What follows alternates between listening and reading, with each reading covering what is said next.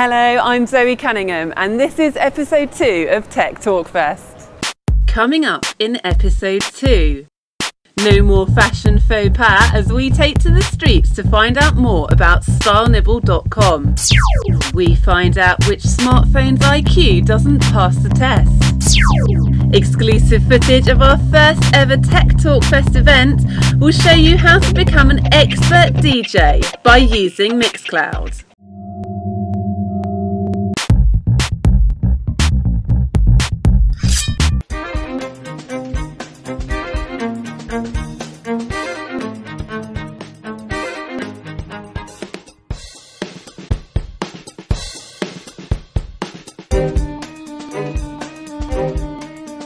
I've come to Tech City Shoreditch to meet online fashion guru Heather Bird, founder of revolutionary new site Stylenibble. If you go to an amalgamation site such as ShopStyle and search on, say, jeans, you'll get over 10,000 results, which is too many for even the most ardent fashionista. Stylenibble helps solve this problem by using 3 techniques to get you the best personalised results.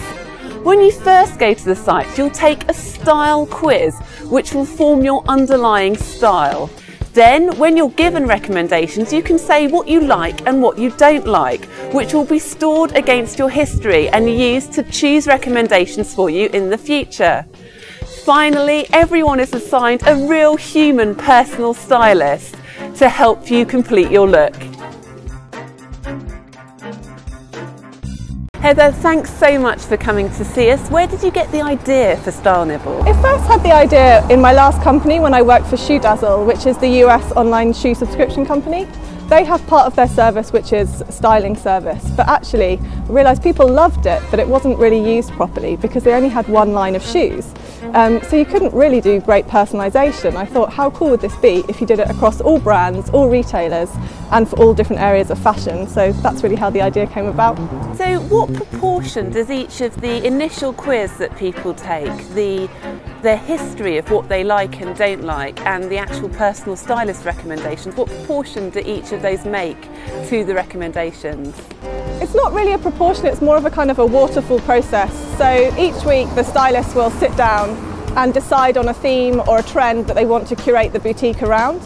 Once they've done that, they'll go and find all the best items from across the high street and different designer brands. They then add those to the system and tag them in such a way that depending on your style results, you'll see different items in your boutique. And then, depending on the history, so the stuff that you've told us you don't like, we apply a filter over the top of that to remove those items. So what are the best features of Stylenibble? I think firstly the best thing is just to have personalised recommendations from across all of the high street. So instead of you having to trawl through all the different shops, we just do that for you. And it's unbiased, so we really genuinely do think these are the best items.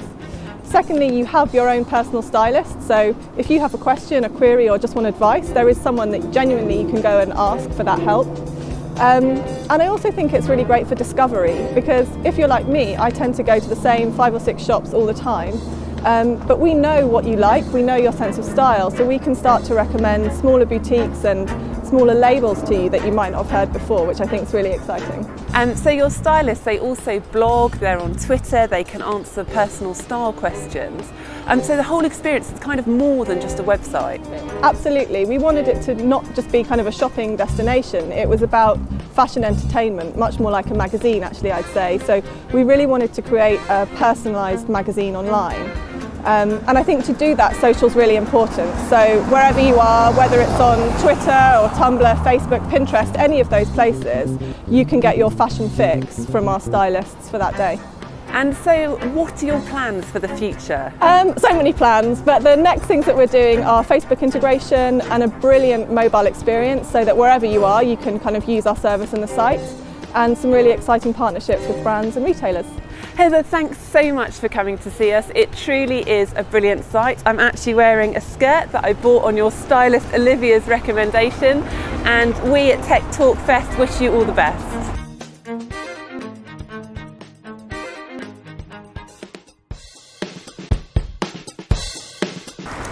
Yes, I do shop online. I really love it because you can just do it instantly. You don't have to get out of the house and go to places and everything just at the click of the button. Yes, I shop online. Not loads, but I've bought a few things. I bought the shoes I'm wearing today online. I tend to buy shoes online actually because I hate shoe shopping and going around loads of shops. I think Stylenibble is a service that I would use because I do follow fashion and I do follow certain celebrities. I suppose it'd be quite interesting to find out what they think you like. So if you put in all your answers and they come up with something ridiculous that you'd hate, then it'd just be quite interesting.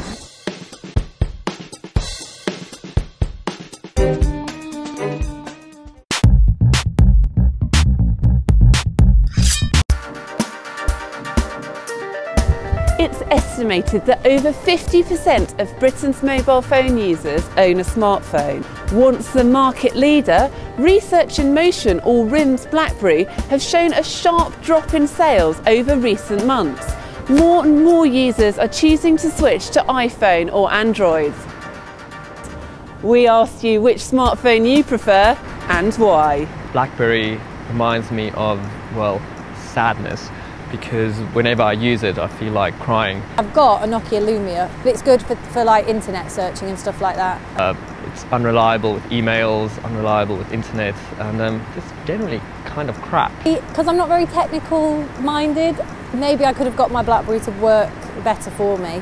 It seemed slower for internet, not as much content, you couldn't get as much stuff onto your BlackBerry. An outdated operating system, regular phone crashes and unreliable RIM services have allowed superior handsets like the iPhone to overtake BlackBerry's worldwide sales. Not to mention the infamous RIM network crash last year that left every single BlackBerry user unable to access their email or internet services. Because of BlackBerry's affordability, it dominates many developing markets such as South Africa or India. In the UK, it's mostly used by young people because the handsets are cheap and they get free RIM messaging services. RIM have, however, stated that they plan on refocusing their product on the corporate market.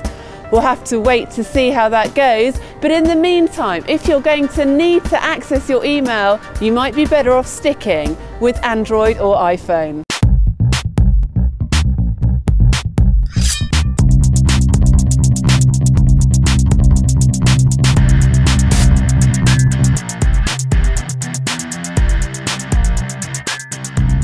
Welcome to this, the first live Tech Talkfest event, where we're going to be getting in and amongst the amazing new startups here in Tech City.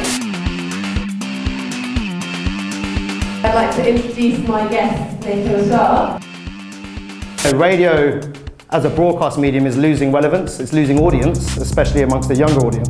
What is Mixcloud? We are tapping into the wisdom of the experts and giving listeners one place to listen to the best music curators in the world. And we have about 250,000, in fact over 250,000 expert DJs, tastemakers, radio stations, uploading content to Mixcloud, over 1.5 million sets and radio shows that we're hosting. So it's an enormous archive of content. So our market opportunity is to be the leading recommendation platform online for radio. A lot of radio that people consume online is actually illegitimate.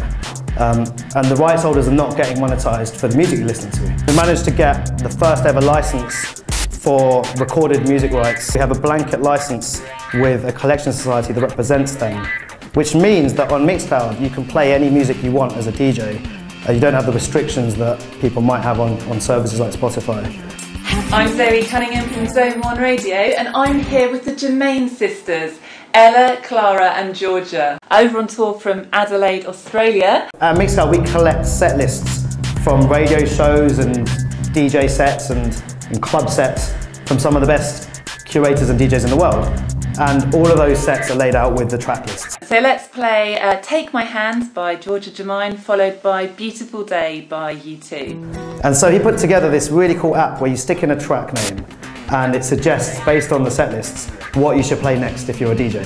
And then you can select that track and it gives you the next suggestion. So literally within a minute you can build a set list and you can be as good as the world's best DJs. In fact, better, because it's an aggregation of the wisdom of the experts. We are not just a celestial jukebox where you can access millions and millions of tracks, your favourite albums, your favourite artists. We are a community. We have tastemakers and curators uploading content that we want our listeners to engage with, and we really want to focus on that interaction, because that's why people love radio. We focus on doing advertising well. We want to help brands connect with audiences through great, engaging content, not ads that interrupt the experience of the consumer. Red Bull is probably our biggest and favourite client. They run a DJ competition globally in about 25 markets. Every single set from those events is then uploaded to Mixcloud, and we help them drive an audience online. And their strategy is, we've got these awesome events offline, but we want to connect with just as many people, if not more, online. Our vision is that any brand that is doing something in music, that considers music as important to their marketing strategy and the way they want to engage with consumers, should have a profile on Mixcloud.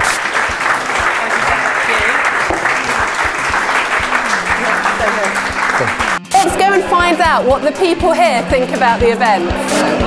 Yeah, Nikhil, it was really nice to see Nikhil, to see who's behind the SoundCloud, and it was really interesting to hear. Great event for networking, met a lot of people involved in technology and media, which is where I'm particularly from.